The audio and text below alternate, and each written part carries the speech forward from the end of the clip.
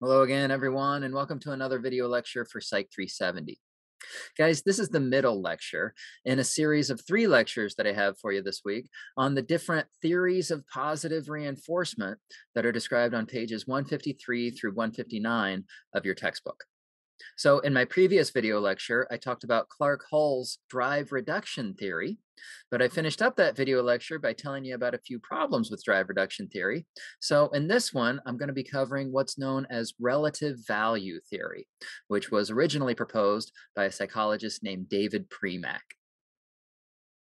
And guys, Premack came up with a fairly radical revision to how we think about reinforcers by suggesting that we should actually view them as behaviors, not stimuli.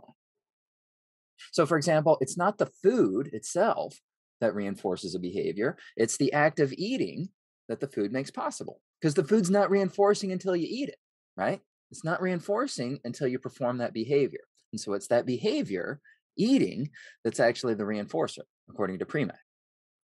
By the same logic, water is reinforcing because it allows drinking to occur.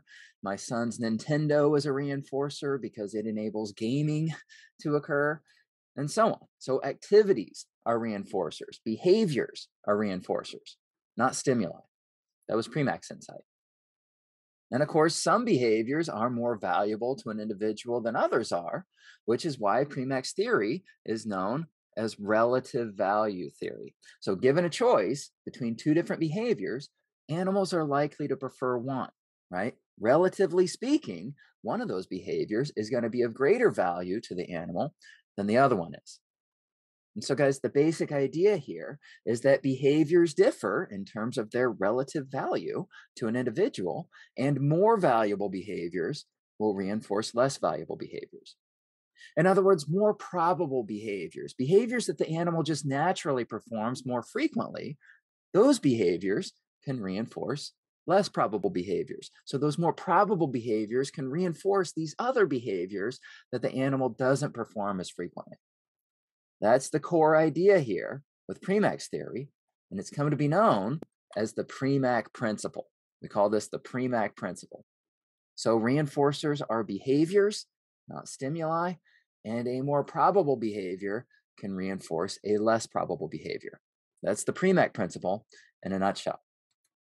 So, if you want to find out whether one behavior will reinforce another behavior, then what you should do first, according to Premack, is just observe the animal for a while. So, see what it chooses to do, see how it chooses to spend its time when it can spend that time freely. Then make a rank ordered list that goes from the most frequent behavior to the least frequent behavior. And once you've done that, then you can refer to that list to know what you can and can't use to reinforce a certain behavior. So, for example, let's say that we have a rat in a Skinner box, and we give this rat unlimited access to food, to water, to an exercise wheel, and to a window that it can gaze out of. So, there are these 4 behaviors that we're interested in: eating, drinking, running, and gazing. And we want to know the relative values of those behaviors. And so we observe the rat for a while with no restrictions on its behavior. We let it do whatever it wants to do. So we just observe it for a period of time. We record what it does, and then we rank order those behaviors in terms of their frequency. And let's say that the most frequent activity for this rat was eating. So, relative to the other behaviors, this rat spent the highest percentage of its time engaged in the eating behavior. So, that's number 1 on our list. The next most probable behavior, we'll say, was drinking, followed by gazing out the window, followed by running in the exercise wheel. Well, according to the Premack principle, then, we can use eating to reinforce any of the other behaviors because eating was the most valuable behavior for this rat, right? It's the one that had the highest value. So, relative to the value of the other behaviors, eating had more value for this rat.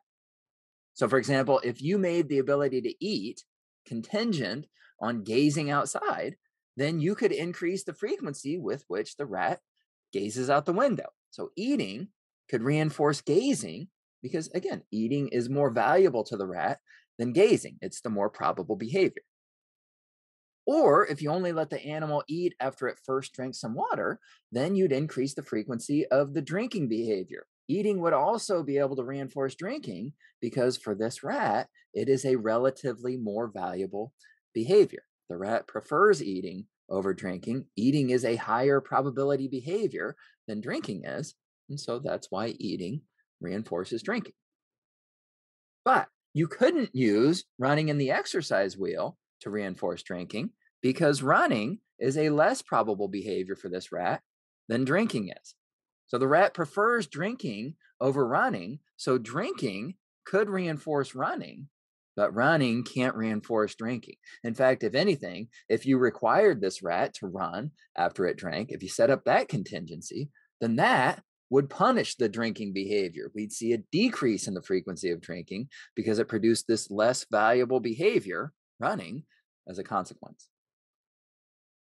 But anyway, that's the idea. More probable behaviors can reinforce less probable behaviors. And so, as long as you know how frequently a certain animal prefers to perform certain behaviors, then you can strengthen the less frequent ones with the more frequent ones. So, if an animal has to perform a less preferred behavior first, before it can perform a more preferred behavior, then that first behavior is going to get stronger. It's going to increase in frequency. And that seems pretty obvious, right? But really, that's what the Premack principle is all about. And so some people call it grandma's rule. There's another name for it, grandma's rule, which is basically first work, then play, right? That's what grandma makes you do. You do your work first. So you do that less preferred, less probable activity first, and then you get to play. Then you get access to the more preferred activity. So that's the Premack principle. Now, to test this idea, that more probable behaviors will reinforce less probable ones, Premack conducted several experiments, some with children, some with rats. And so I'm going to finish up this video lecture by talking about that research a little bit and then showing you guys a video about the Premack principle. I'll tell you about the experiment with kids first. These were first grade children in this study. And what Premack did first was he allowed them to play with a pinball machine or operate a candy machine as much as they wanted. So that was the baseline phase, essentially. He just needed to determine for each kid what their higher probability behavior was, playing pinball or eating candy.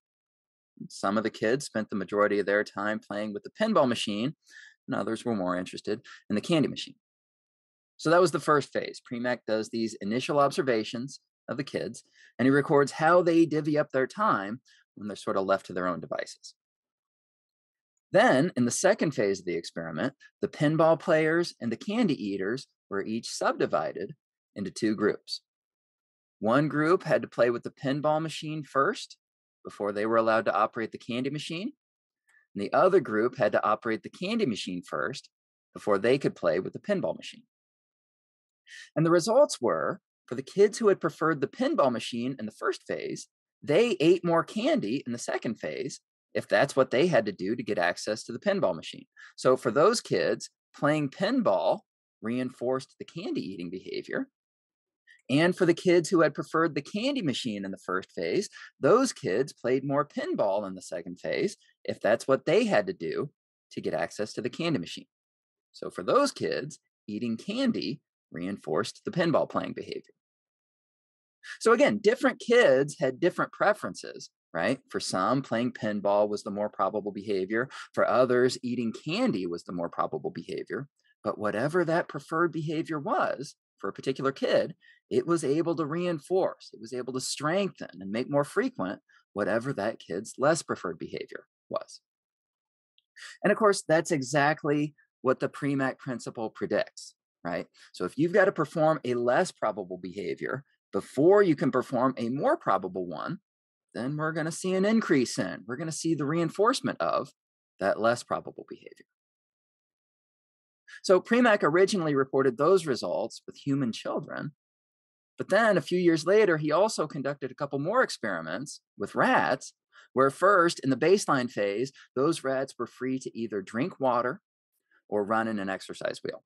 So those are the two behaviors that he's looking at here in this 1962 study, drinking and running.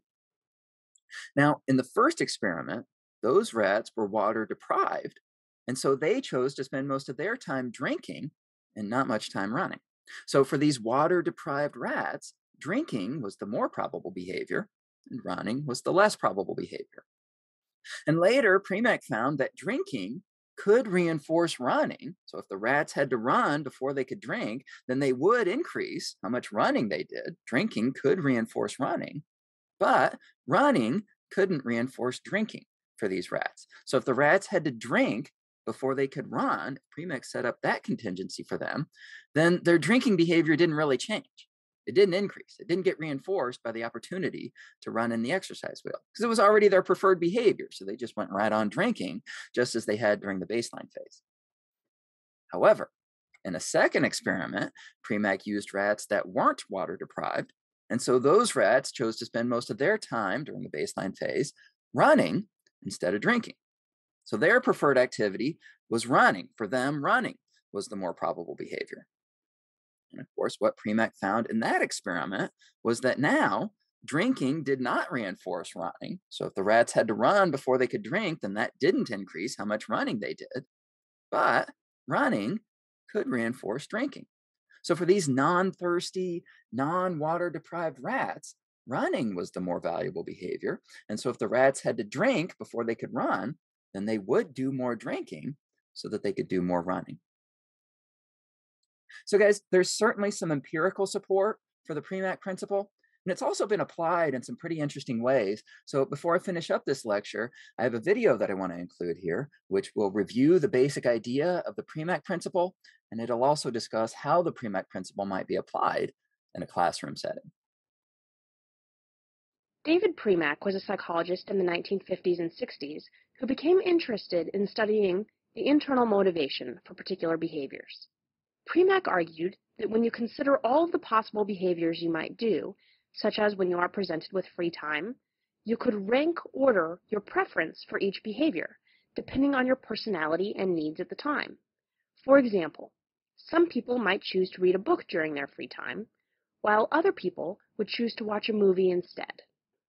While most people don't consciously rank order which behaviors they generally prefer over others, Premack said that if you observe another person's life, the behaviors that occur more often, or the higher probability behaviors, are probably the behaviors that person prefers. For example, let's say that a teacher is observing her student, Miguel, during recess over a period of 1 month. Miguel makes sure to spend at least 5 minutes of every recess playing on the slide. He only plays with the basketball for a few days in the month. Finally, Miguel only plays on the swings one time and then just for a few minutes before he moves on to something else. Premack would say that we can understand Miguel's intrinsic motivation for each activity by simply rank ordering each activity in terms of its probability. The most common activity was playing on the slide. So if we asked Miguel about his favorite thing to do at recess, he would probably say playing on the slide. Miguel's least favorite activity, or the one with the least amount of intrinsic reinforcement, is playing on the swings. We would know this because Miguel almost never plays on the swings. These ideas can be formulated into what is now called the Premack principle. The Premack principle states that preferred behaviors, or behaviors with a higher level of intrinsic reinforcement, can be used as rewards or reinforcements for less preferred behaviors.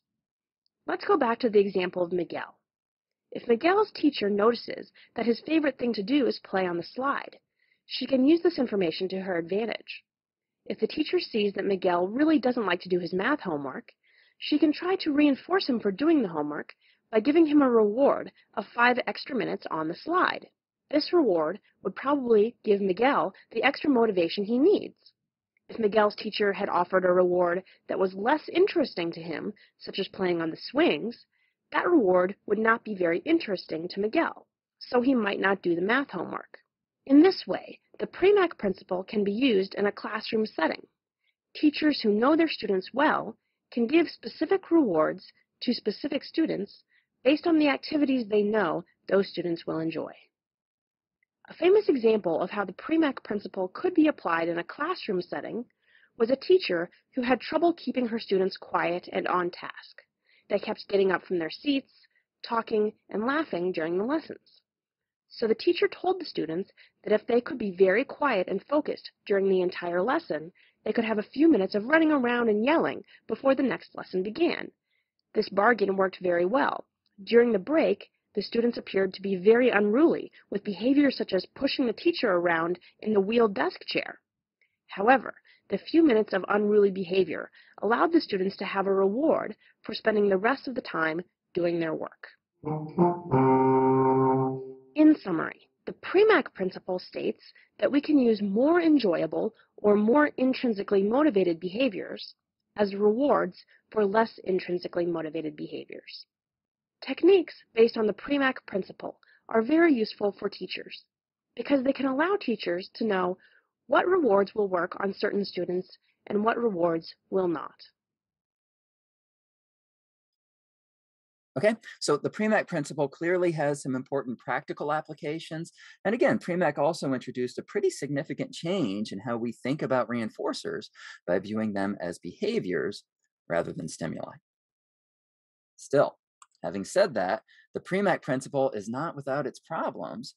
And probably the most fundamental problem with it is that sometimes a less probable behavior can actually reinforce a more probable one. In other words, it's possible to violate the PREMAC principle. And so, guys, because of that, other theorists have revised the PREMAC principle to point out that any behavior can act as a reinforcer if the animal has been deprived of performing that behavior as much as it normally would. And so that idea is called response deprivation theory, although it's also known as bliss point theory because it suggests that each animal has an optimal way that it would like to spend its time. And so it's going to want to get as close to that bliss point. It's going to want to get as close to that optimal distribution of behaviors as it possibly can. Okay, well, guys, I won't go into any more detail than that for now about response deprivation theory, but it is the topic of my next video lecture. So I'd encourage you to check that out when you get a chance. And of course, if you have any questions about any of these theories, then please let me know. That's going to do it for this video lecture, though. So take care.